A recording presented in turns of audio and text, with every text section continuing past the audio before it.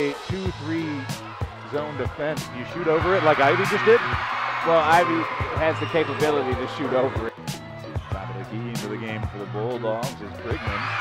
Three splash for the Bulldogs. Several different sets against them. They started out in the zone, then ended up going with a press, then ended up free throw line. Menace grabs the board and puts it back off the front iron.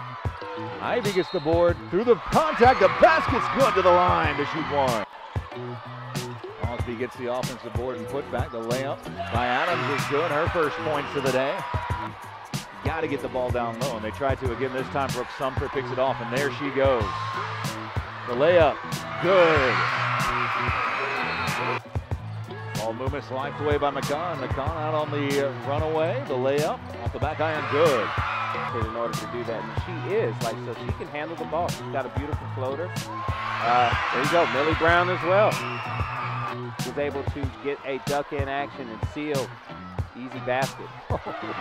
McCon weaving through traffic. What happens when you got a 6'3" girl with long wingspan down there that can clean up the boards like that? Bruce had a minute to line it up and knocks it down. Warren has it stolen. 3-on-2 break. Here comes Asheville. And Blake just beating by everybody for the layup. 70-32. Ivy from way downtown. My goodness, big three. Tom gets her own board. No look pass. Oh, it's brilliant, isn't it?